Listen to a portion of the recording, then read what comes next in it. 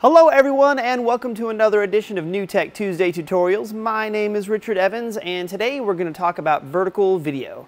So whether you're working with digital signage, social media, etc., vertical video is everywhere. And the nice thing is that our TriCaster live video production systems allow you to mix and match different aspect ratios and then output them as vertical video sources. So today I'm going to show you how to do it. Let's take a look.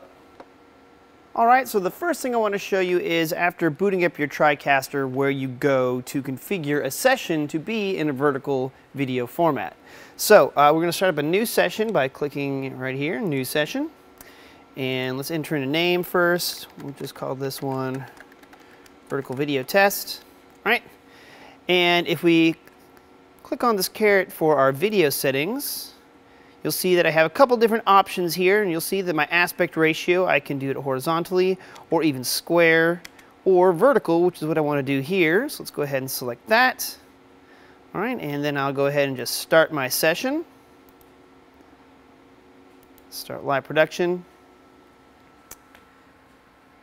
And now we just wait for our session to boot up.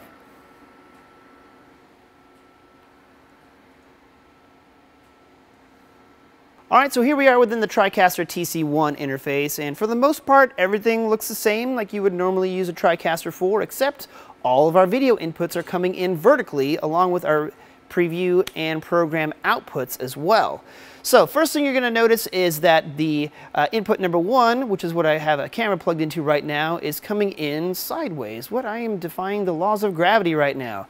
No, I'm not, because I have a camera that is normally going to be broadcasting via a horizontal video format plugged in via SDI into my TriCaster. So what I need to do now is tell my TriCaster to treat that video source differently so that I can use it in the vertical aspect ratio instead of side to side. So to do that, let's open up the settings for input number 1, and you'll see under the source selection is I have an option under setup to rotate that particular video source, which is going to give us our desired effect here. So if I click on this drop down, let's select 270 degrees, and boom, now I am where I need to be. So I got one input in, let's start to add some more sources to it. Again, since I'm on a TriCaster, I can bring in all kinds of different sources, either via NDI, physically connected SDI camera like I'm doing now. So let's go ahead and grab some more. All right, so let's go into input number 2.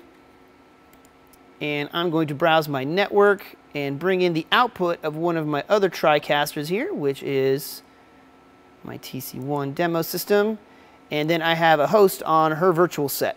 So that's another way to bring these in. And now if I just switch between these, I can just switch them like I would a normal everyday show. So just another simple way for you to bring in sources and then start to switch between them. But let's add a third source in here. So I'm going to bring in a tool that normally you would be seeing people viewing vertical video sources on, which is a phone.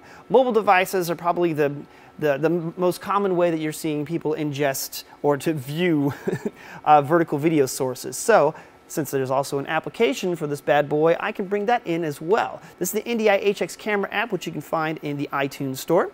So if I go ahead and click on input number 3 here and select on my source drop down, I'll select Richard's iPhone, select that, and ta-da!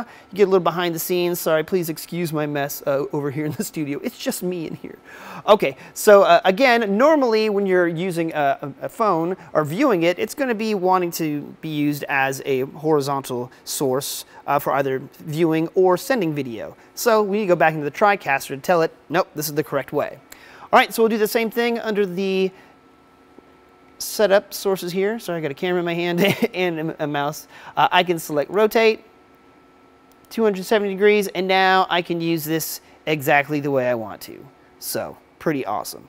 And if I go through, I can now just switch my show like I normally would. So I have all these different sources here to choose from.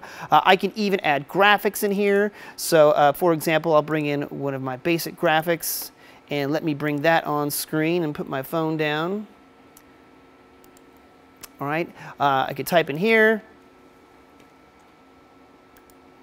vertical video, Boom. So now you have a pretty cool way of being able to send out your different sources. Now keep in mind on some of these different graphics that we're working with, this particular one is in the center, but let's say I grab something that's more left justified and I try to bring that on screen.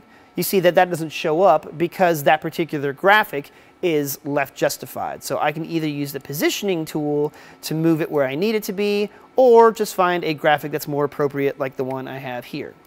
All right. Oops, and then make sure to reset your positioner. Okay. Now another thing that I want to show you here is on my desk I have this monitor plugged into the SDI output number 1 of my TriCaster. Now this is just a typical monitor that you would use to plug in, say, an interface. So it's typically used to standard aspect ratios like 1920 by 1080. But since we're pushing out a vertical video signal, we need to tell this monitor to treat it a little bit differently. So if I go back into the interface, let's do exactly that. So let's go ahead and open up the program configuration by opening that up. And then the output configuration, again, I have my SDI cable plugged into mix number 1 here.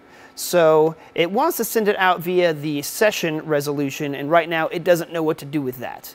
So let's go ahead and select under this drop-down 1080i. And now check it out. Now I have my monitor showing what I need it to, kind of, because again, we need to rotate this a little bit. All right, now if I hit transform on the output configuration, I can then set that how I need to, and now rotate it 90 degrees, and now I have it exactly where I need it to be. And then I can switch my show like I normally would, and I have a grand old time. So as you can see, using vertical aspect ratios is a great way to get your content out streaming or recording to, say, digital signage, to social media posts, you name it. Now, if you like this tutorial video but want a little bit more, make sure you go to our YouTube page at youtube.com/newtechinc. Also, be sure to talk to your local reseller or visit our website at newtek.com for more information on NewTek products. And check out newtek.tv, where we're going to be producing a whole bunch of content about upcoming product releases, information, and testimonial and interviews from NewTek users. Until then, thank you all for watching, and be sure to tune in next time for another edition of NewTek Tuesday Tutorials.